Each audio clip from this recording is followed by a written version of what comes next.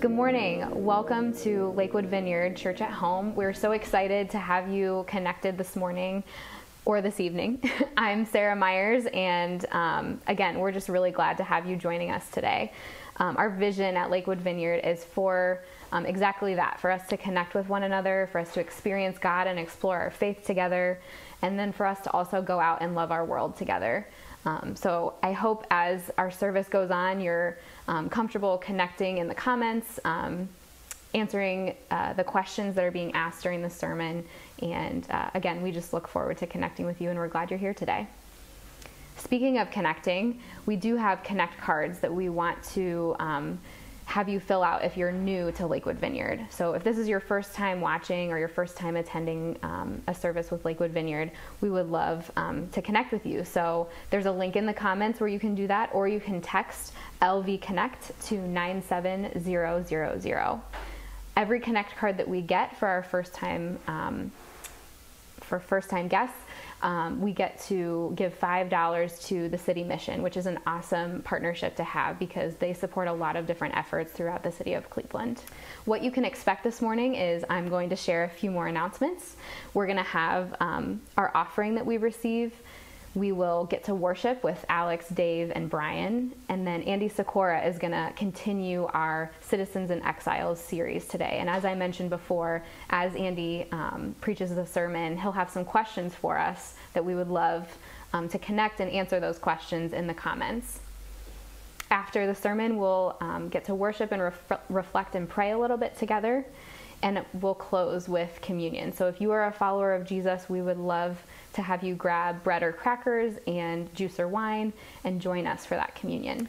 If you have kids who are 5th grade or below, we do still have Vineyard Kids curriculum for them if you want to continue church at home with them.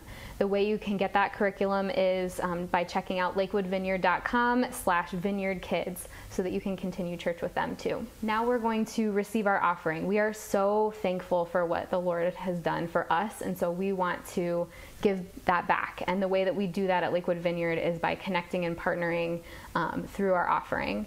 There's a couple of different ways that you can give. One is online, going to lakewoodvineyard.com/give. You can also text to give any amount to 84321. And finally, if you like to mail it in snail mail style, you can mail it to our P.O. Box 770208, Lakewood, Ohio 44107.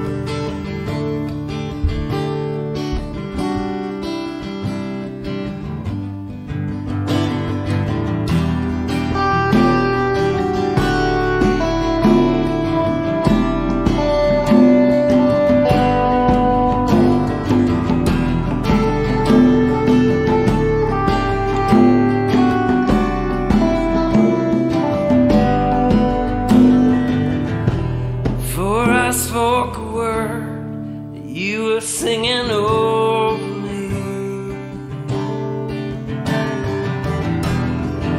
you have been so good to me. Before I took a birth, you breathed your life in me. You have been so kind to me. Oh, the overwhelming, never-ending, reckless love of God. Oh, it chases me down, fights till I'm found, leaves the 99. I couldn't earn, I don't deserve. Still you give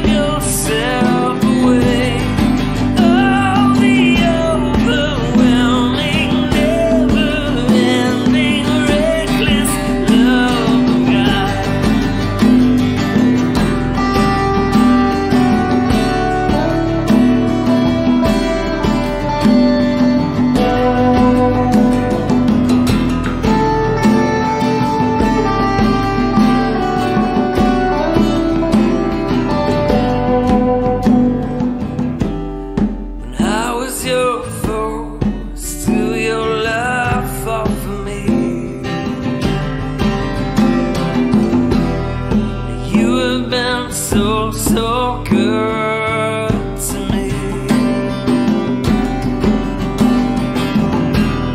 When I felt no worth, you paid it all for me. You have been so, so kind to me. Oh, the overwhelming, never-ending, reckless love of God. Oh, it chases me down, fights till I'm found, leaves the 99. I couldn't earn it, and I don't deserve it. Still, you give yourself away. Oh, the overwhelming, never-ending, reckless love of God.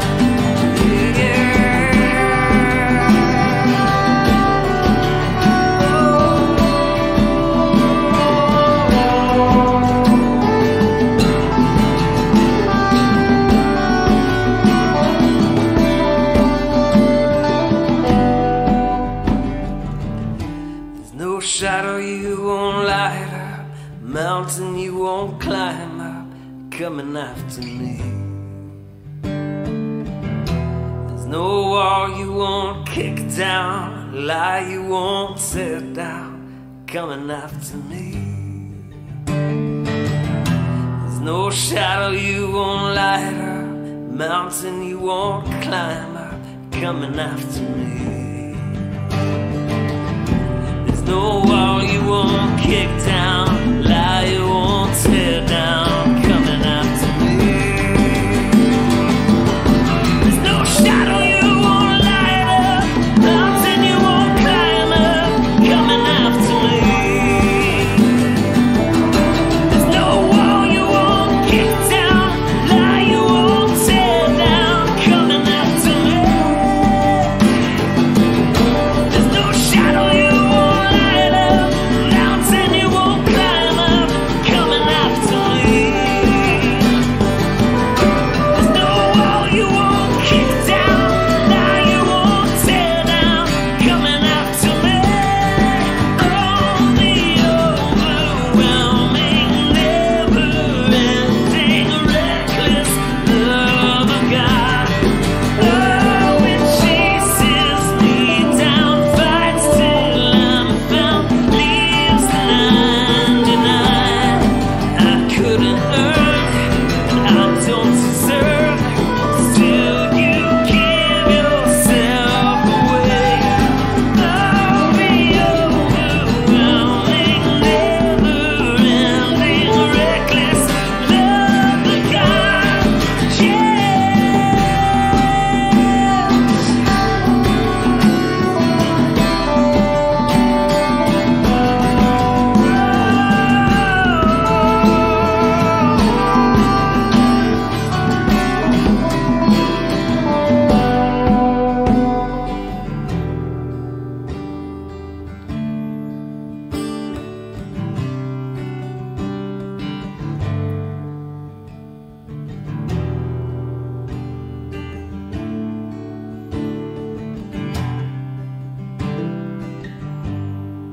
I couldn't earn it, and I don't deserve it. Still, you give yourself away. Oh, the overwhelming, never-ending, reckless love of God.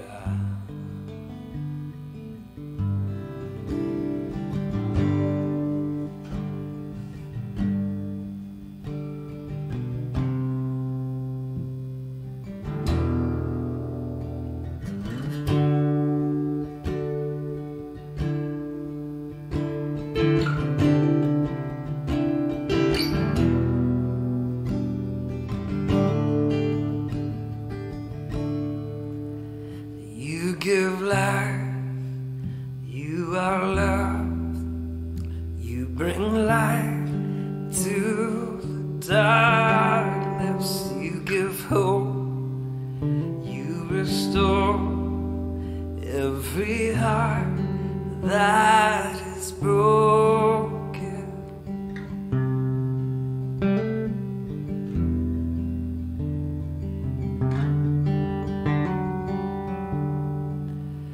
You give life, you are love, you bring light to the darkness, you give hope, you restore every heart that is broken. Great are you, Lord. It's your breath in our lungs, so we pour out our praise, pour out our praise. It's your breath in our lungs, so we pour out our praise to you, Lord.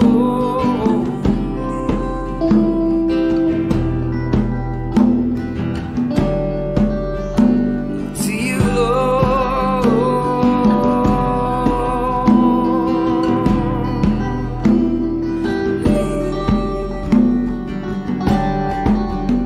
You give life, you are love, you bring light to the darkness, you give hope, you restore every heart that is broken. Great are you, Lord. It's your breath in our lungs, so we pour out our praise, pour out our praise. It's your breath in our lungs, so we pour out our praise, pour out our praise. It's your breath in our lungs, pour out our praise, pour out our praise. It's your breath in our lungs, so we pour out our praise to you only,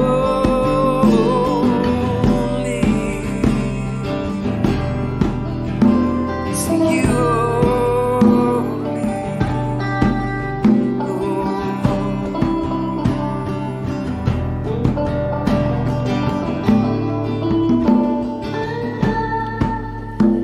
and all the earth will shout your praise. Our hearts will cry, these bones will sing. Great are you, Lord. And all the earth will shout your praise. Our hearts will cry, these bones will sing. Great are you, Lord. All the earth and all the earth will shout your praise. Our hearts will cry, these bones will sing. Great are you, Lord. All the earth and all the earth will shout your praise. Our hearts will cry, these bones will sing. Great are you, Lord. It's your breath in our lungs, so we pour out our praise, pour out our praise. It's your breath in our lungs, so we pour out our praise, pour out our praise. It's your breath in our lungs, so we pour out our praise to you only,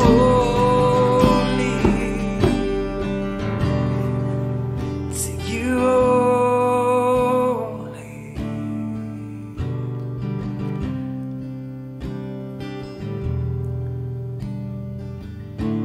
All the earth shouts, all the earth sings.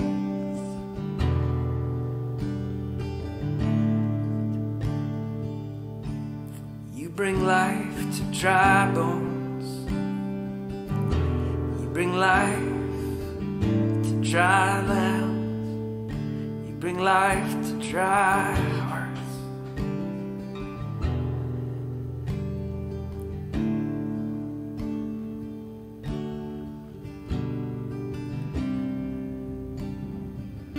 We're so thankful to serve a God that is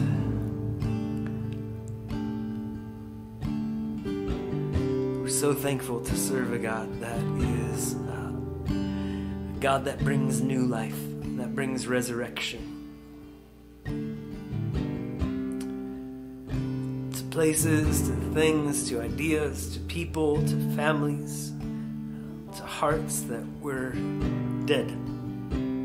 You bring new life, you bring restoration. God, I pray that for our friends here today, where there is a hope, where there is a dream that has just become dried out and lifeless and dead. Would you work a miracle of bringing resurrection to our lives?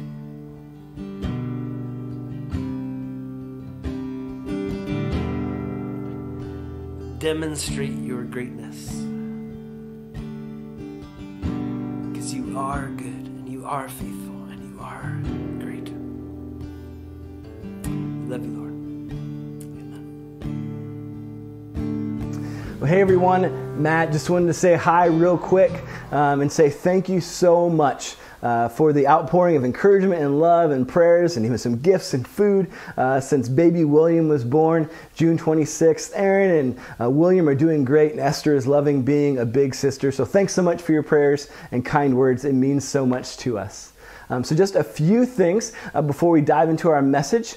First thing I wanted to share with you is that for the month of July, we're going to continue to have online services only. Online services only. Our original goal, I mentioned one time we were hoping for sometime in July, but just as we've looked at what we need to get together in order to resume in-person services, really get our ducks in a row for your safety, as well as to be able to really create an atmosphere and environment that's going to be conducive for worship, as well as being able to continue to have an online presence. We're going to aim for the beginning of August, but for the month of July, we're remaining online. But here's the exciting thing is we will have some opportunities to gather outside with one another. So community groups will have some times like that. We'll also be talking a little bit, sometime in mid-July, we'll be sharing about an opportunity for women to gather together outside in a gathering, as well as some other opportunities. So be on the lookout for that. We'll be sending some emails out and some other messaging. So we're going to be gathering in different ways outside during the month of July, just not on Sundays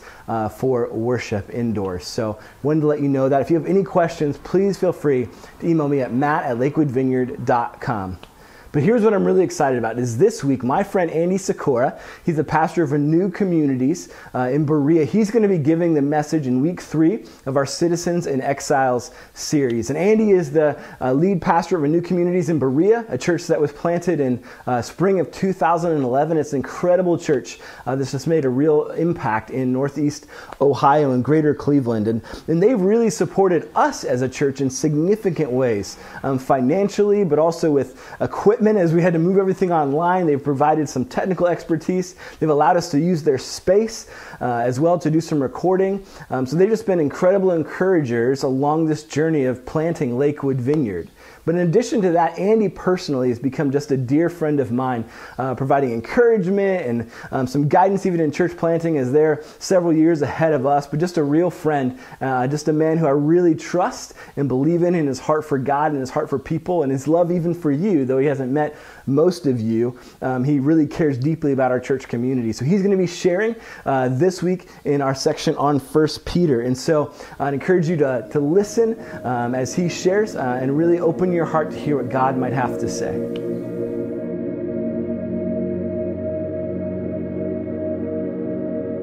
Hey, I'm grateful to be with you. I'm grateful for the work that's happening with Lakewood Vineyard. We at Renew Communities are really excited about what's happened in the short launched before a pandemic broke out, and then even what's happened since then and the community that's being built. I love Matt, and we've gotten to be good friends. I've gotten to have lots of great conversation. We're really excited and cheering for and praying for what you guys are doing. I'm excited to be a part of this series, Citizens and Exiles. It's interesting because our church is doing 1 Peter, and I actually know of about a half dozen churches that I'm friends with that are doing 1 Peter. I think it's interesting because I think God is speaking to our church in this age, Renew, our church, but your church, Lakewood, Vineyard, and churches all over about what it means to live this way now. You know, Peter is writing to these Christians scattered all over what is now modern day Turkey about what it means to live as citizens and exiles in that day, and yet today in our culture, 2020 America, the same things that Peter's speaking to them about, I think he's speaking to us about. The Lord is using it in interesting ways. And so I'm excited to get to share a little bit about what's on my heart for this passage. So I'm going to pray for us, and then we will dig into this text together. Let's pray. God, we are grateful that we have the opportunity to gather together online. We're grateful for technology that unites us, that lets us be in lots of places, but one place at the same time. God, we know that your Spirit transcends borders and boundaries, limitations that we can imagine. And so we just pray that your Holy Spirit would open our heart and our mind, our soul, our lives, our relationships to what you might want to say to us today. Through words that were written thousands of years ago to a time that's totally different today than it was then. God, we pray that you would still have your way in our life. It's in your name we pray. Amen. All right, I'm going to read to you. It's 1 Peter 1, 13 through chapter 2, verse 3. It's kind of a long haul, but just pay attention. It's good. It says this: "Therefore, with minds that are alert and fully sober, set your hope on the grace to be brought to you when Jesus Christ is revealed at his coming. As obedient children, do not conform to the evil desires you had when you lived in ignorance, but just as he who called you is holy, so be holy in all you do. For it is written, be holy because I am holy. Since you call on a Father who judges each person's work impartially, live your time as foreigners here in reverent fear. For you know that it was not with perishable things such as silver or gold that you were redeemed from your empty way of life handed down to you from your ancestors, but with the precious blood of Christ, a lamb without blemish or defect. He was chosen before the creation of the world, but was revealed in these last times for your sake.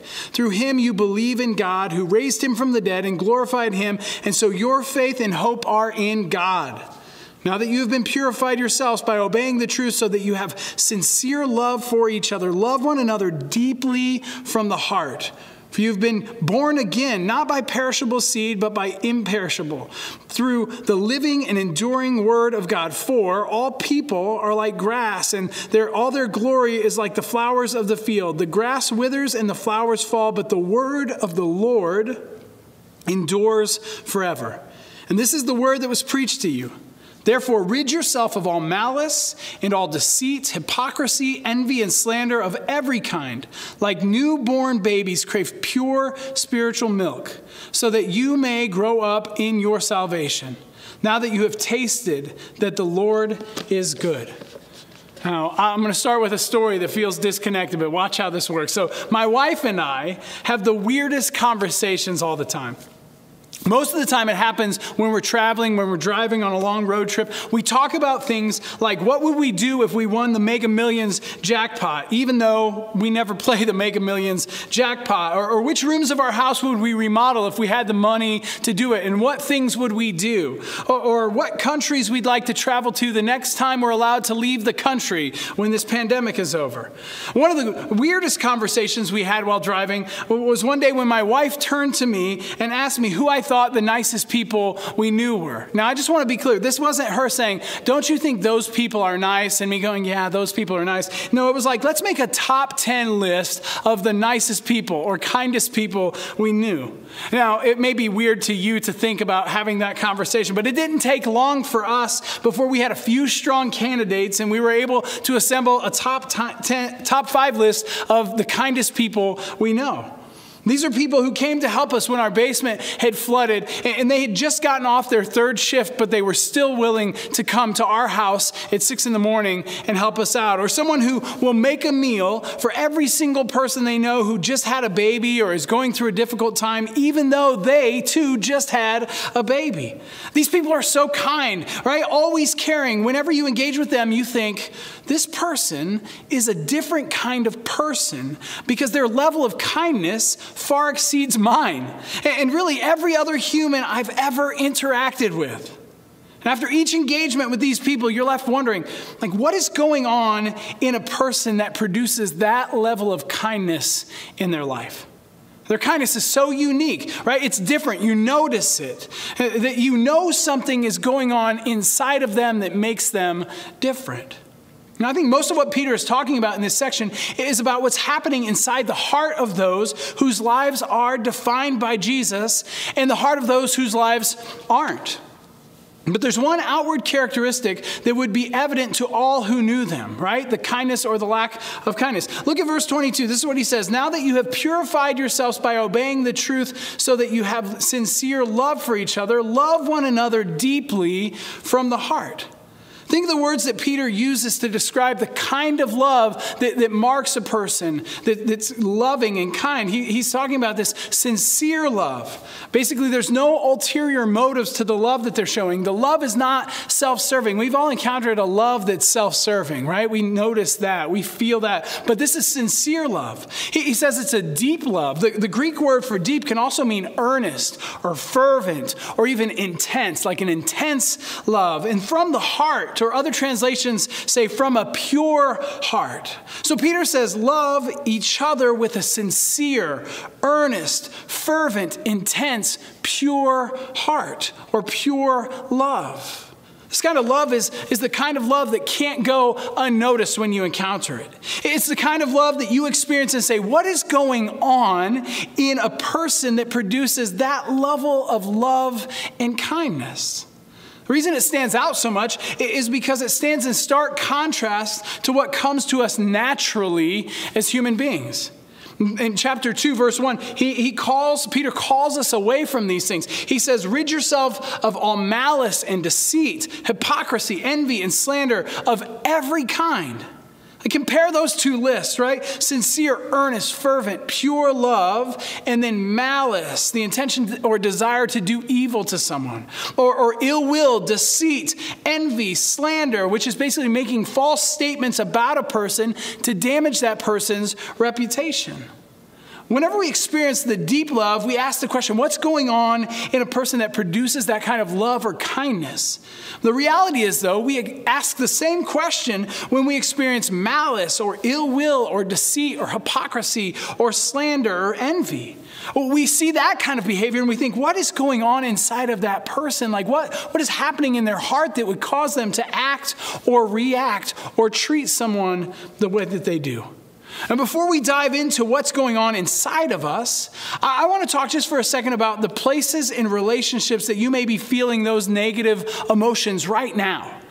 Like maybe you have a desire to do evil to someone. Maybe you wouldn't categorize it that way, but as you think about it, like there is ill will in your heart towards someone. Or maybe towards a group of people. Maybe you're deceitful or you've been hypocritical or you're envious. You envy people. Maybe you speak poorly about someone and it's damaging their reputation at work or in the community. And you kind of feel good about it because you think maybe they deserve it. Where in your life can you identify these emotions?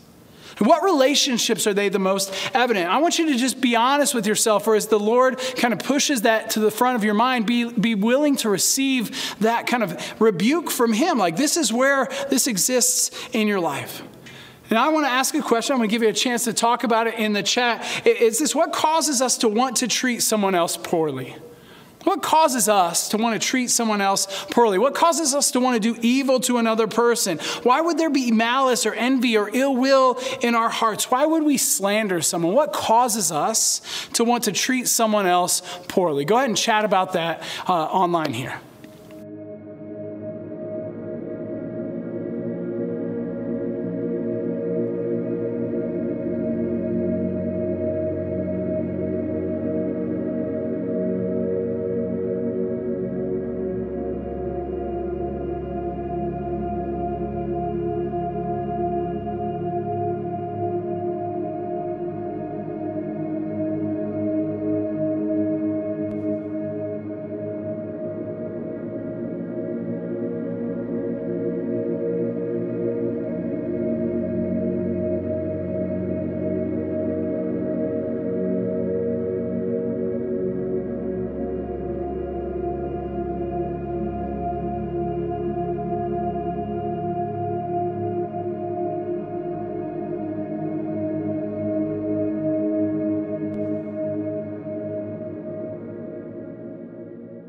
Okay, so there's something, I believe, specific taking place internally that fuels our actions, whether they're good or bad. Something is fueling the selfish negative behavior, and something else is actually fueling the selfless love Peter's describing.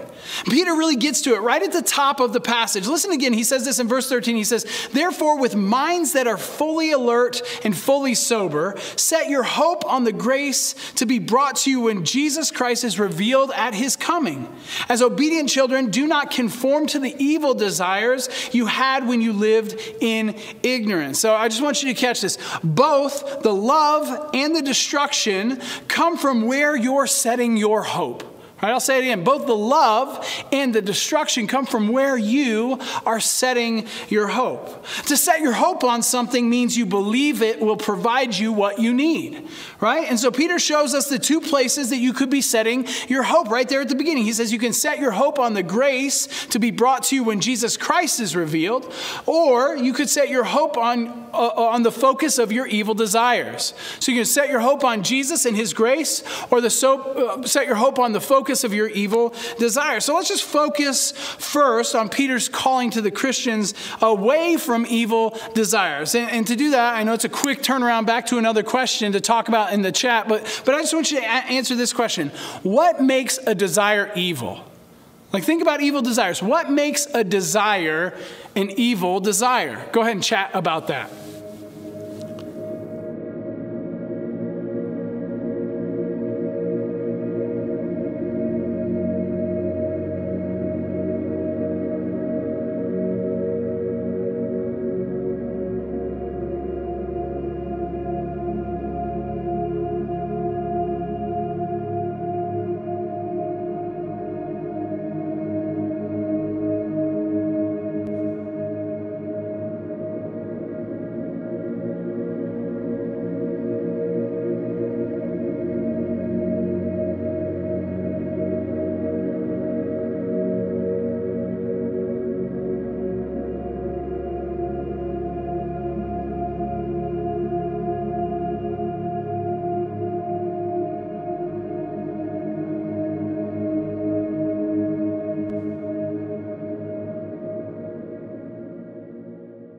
All right. Now, I would say to you that what makes a desire evil is the benefit, the cost, and the controller. Right? If you get all the benefit while others receive no benefit, it's probably an evil desire. Or if it costs you nothing but costs others a lot in a way that they have no control over, it's probably an evil desire. Or if you are the controller of both the cost and the benefit, there's a pretty good chance that your desire is rooted in evil, because in the end it's self-centered. This is a lesson we learn from an early age. If you're going to make it, it's every man for themselves, or you must help yourself. Or if you don't look out for number one, you're going to kind of get pushed to the bottom because everyone else is looking out for number one. But here's what's so tricky about evil desires. Right? Most of the time, we don't think that our desires are evil. We can see it in other people, but it's really difficult to see evil desires in ourselves because we can't see the evil in ourselves or the evil around us or informing us. Now, I recently read this phenomenal book called Between the World and Me by Ta-Nehisi Coates. And he says this. He's talking about the evil of racism and how it's often so intertwined with the American dream. And that dream and racism has ultimately exploited minorities to the benefit of white Americans. And most often, it's not really seen by those who are benefiting from it. And he makes this profound observation about evil. He says this: to do evil, a human being must first of all believe that what he is doing is good, or else it is a well-considered act in conformity with natural law. Like, this is just how the world works. He goes on to say, this is the foundation of the dream. Its adherents must not just believe in it, but believe that it is just. Believe that their possession of the dream is the natural result of grit, honor, and good works. There is some passing acknowledgement of the bad old days, which, by the way, were not so bad as to have any ongoing effect on our present. The mettle that it takes to look away from the horror of our system, from the long war against the black body, is not forged overnight. This is the practiced habit of jabbing out one's eyes and forgetting the work of one's hands. To acknowledge these horrors means turning away from the brightly rendered version of your country as it has always declared itself and turning towards something murkier and unknown. It is still too difficult for most Americans to do this, but this is your work. This is pretty heavy stuff. It's very important to pay attention to because it explains so much about our country and maybe even our lives today. But I want you to hear this. The thing about evil desires, when you have them or set your hope on them, you don't actually think they're evil at all. As Coates points out, most often to do or desire evil, you must first believe that the evil is actually good and natural, just, and a benefit you deserve for your own hard work and effort. Juan Sanchez, in his commentary on 1 Peter for You, explains it a different way, but he gets to the same thing. He says this: when life gets hard, we are constantly looking for someone or something to place our hope in, to be the answer that will right our lives and give us what we most need. If you most want to escape poverty, you set your hope upon education as a way out. If you live in a war-torn country, you may be tempted to set your hope upon immigrating to another, safer country to find peace. Perhaps you're a lonely single mother, desiring to be cared for and protected. Your greatest hope could easily rest upon finding a good man. It is only natural that when we find ourselves in difficult circumstances, we seek to find that something that will rescue us. And none of these things are bad in themselves. They are all good. But when they become our greatest goal, so that our greatest hope is the thing that will deliver that goal, that thing or that person becomes a functional God or a savior to us. We bow down at their altars, willingly offering whatever sacrifices they may require. When we set our hope on these things, it can become all-consuming. We will compromise. We'll overreach. We will become consumed. We will practice malice, deceit, slander. We will mistreat, overlook, and oppress. Whatever it takes. It may even be surprising to you what you're willing to do. Things that you would have never done. But you want that thing. You need that thing to secure the life you've dreamt of. This is why you lie. This is why you mistreat others. This is why you scheme. This is why jealousy consumes you at times. This is why you can't imagine being happy until you have that thing in your possession. This is why you can't muster anything other than hatred for someone on the opposite side of the political aisle, or maybe on the opposite side of the city or the world, because you think they're trying to take the power or control away from you. And I can't be wrong because they can't be right. This is why when someone in the last few years or even in the last few weeks has declared Black Lives Matter, because for far too long it seemed like they don't matter, or at least they don't matter as much as white lives, some white person feels compelled to diminish the power of the statement so that they can reiterate just how much their own lives matter. And they'll do all sorts of work to prove that they're right. This is why every real, true, positive opportunity our country walks through turns into an ugly, violent, hate-filled vilification of someone who voices an opposing viewpoint or belief. There is no race, no religion, no gender, no party or people group exempt from this when we set our hope on the focus of our evil desires. More power. More control, more people just like me, be it skin color, political ideology, religious beliefs, and less people like them. This is why Peter calls those who know Jesus to be sober-minded. He knows how intoxicating these evil desires can be for us. Think about how drunkenness affects the body. It clouds judgment. It slows reflexes. It provokes us to do what we never thought we would do. This is the impact that following our evil desires has on our hearts and our minds. Sadly, in our own strength, in our own understanding, our hope as human beings is naturally set on these things. Like our desires become evil as we rely on our ability to secure them. And it produces in us the kind of toxic, destructive behavior Peter calls us to rid our lives of. This is what's happening internally that produces evil behavior. If that's what's happening naturally in us, what could be happening in a person that could produce the opposite? That love that is so compelling. The difference comes in where you set your hope. Look again at verse 13. He says this, therefore, with minds that are alert and fully sober, set your hope on the grace to be brought to you when Jesus Christ is revealed at his coming. Set your hope on the grace brought to you when Jesus Christ is revealed. This matches up directly with what Peter says in verse 22 and 23. He says, now that you have purified yourselves by obeying the truth so that you have sincere love for each other, love one another deeply from the heart. And this is it, verse 23. For you have been born again.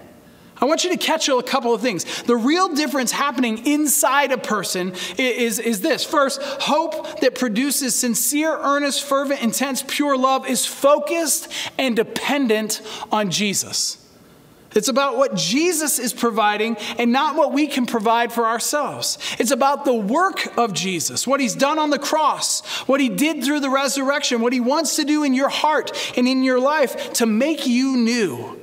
Second is this, loving this way is just not possible unless you are born again.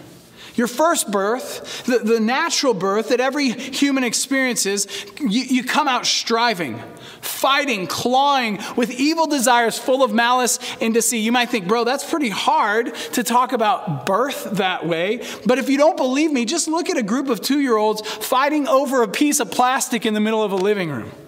We don't grow out of that. We just learn to do it in more socially acceptable ways. A new way of living requires new life. I'll say that again. A new way of living requires new life. This isn't something you can self-generate. You must be born again. All you have to do is confess how broken you are and how much breaking of others you have done in pursuing your own natural desires, and ask to receive forgiveness from Jesus. And you will be born again. You are, as Paul says, a new creation in Christ. Over and over here, Peter refers to God as your Father. God is our Father. And then he says, he calls us to be holy as God is holy. But the reality is, you and I, in our own strength, can never be holy. You just can't be holy in your humanity. Your holiness comes from Jesus living in you if you're born again. It's like Father, like Son, because of the work of God's Son and his grace that's available to you. This third thing is this. What we expect in the end informs how we love today. What we expect in the end informs how we love today. If you are trying to earn God's favor, you may do good, but it's for your own good, which is a selfish good. Trying to earn your way to heaven or earn your way to God's good side. When you have been born again, your fate is already sealed because Jesus has already suffered the consequences of your sin through dying on the cross. And now all that's left for you to do is receive his grace. There's nothing to fear.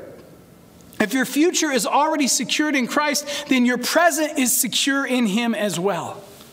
Instead of striving to secure for yourself, you realize that God is provider both now and forever. And so you set your hope on the grace of God. Sanchez again, 1 Peter for you, he says this, Peter is calling Christians to set our hope on absolute certainty of God and his promises for us in Christ.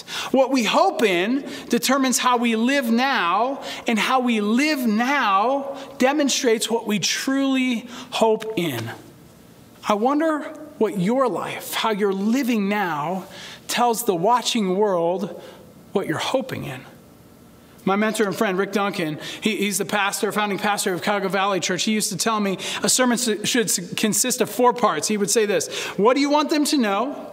And why do you want them to know it? That's really been the first 90% of my sermon. What do you want them to know? Why do you want them to know it? And then he would say this: what do you want them to do? And why do you want them to do it? So what? What does Peter want us to do? What am I trying to get you to do this morning? This evening, whenever you're watching. Given this whole sermon, you might think, what I'm trying to do is to get you to be more loving. But that's just a byproduct of where you set your hope. It comes out of a heart full of Jesus. So what do I want you to do? Let's get back to the last few verses of 1 Peter 2. In verse 2, he says this, like newborn babies, crave pure spiritual milk so that by it you may grow up in your salvation. Now that you have tasted that the Lord is good. You know how good the Lord is. Right? You know how good the Lord is. He saved you from your evil desires and your disastrous life that you've lived. He saved you from judgment by giving you grace through faith. If you have faith in him, you've been born again. Like a newborn baby needs milk to survive. You too, born of Jesus Christ, need spiritual milk to survive.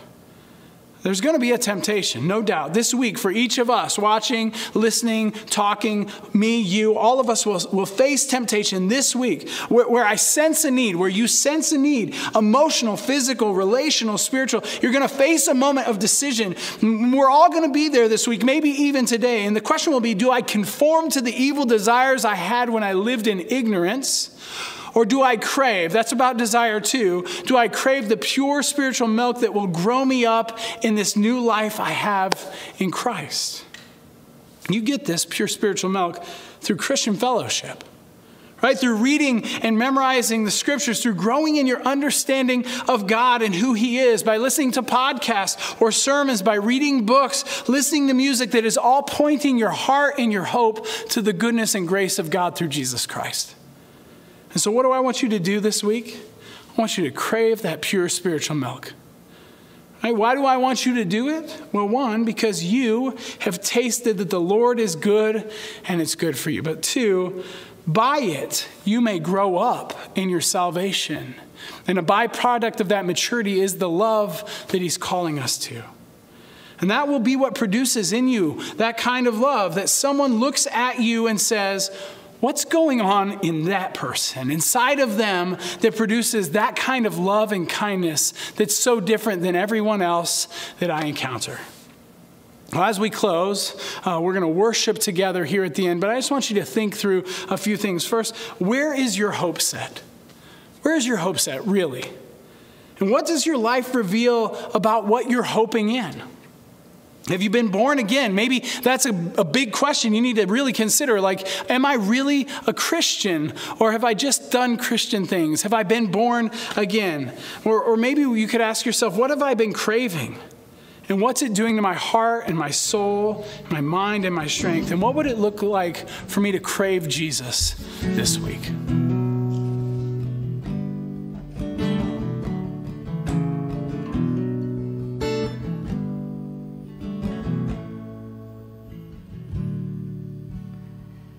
I love you, Lord. Your mercy never fails me. All my days I've been held in your hands. From the moment that I wake up until I lay my head, I will sing of the goodness of God. And all my life you have been faithful. And all my life you have been so, so good. With every breath that I am able, I will sing of the goodness of God.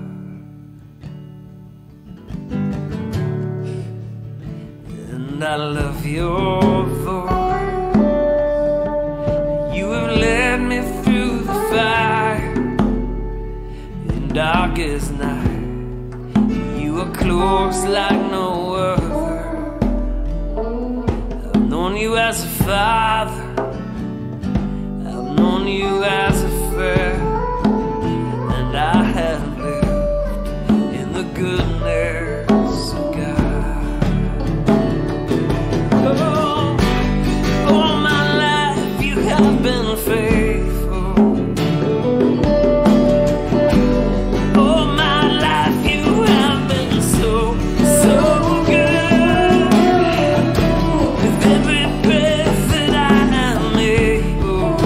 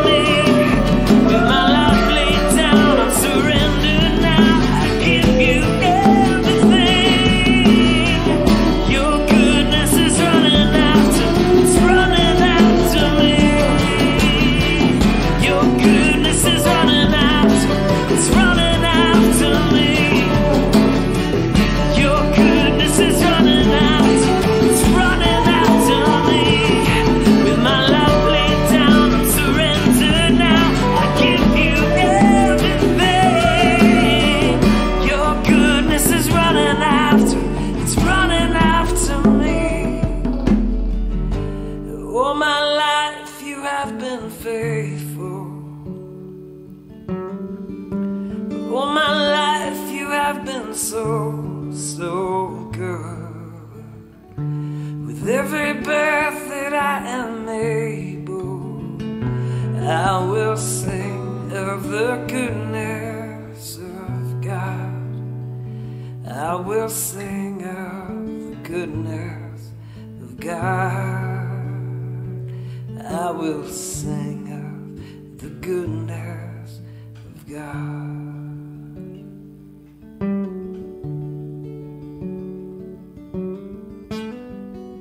1 John 4, verses 7 through 11. Dear friends, let us continue to love one another, for love comes from God.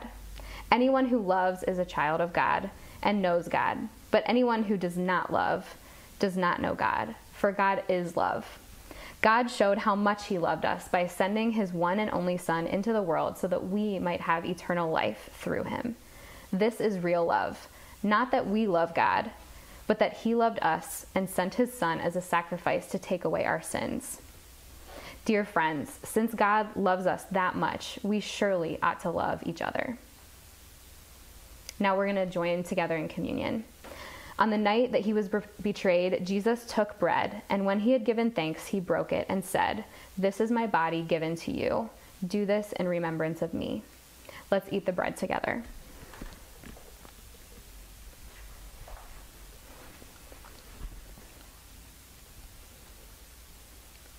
In the same way, after supper, he took the cup, saying, "This cup is the new covenant in my blood. Do this whenever you drink it in remembrance of me." Let's take the cup together.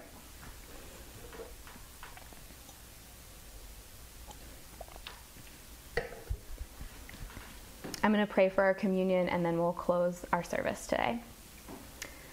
Lord, we take this bread and this wine in remembrance of you, that your body was broken and your blood was shed for our sins so that we might not have to pay that penalty, but you went and paid that penalty in our place, that we get to have new life in you.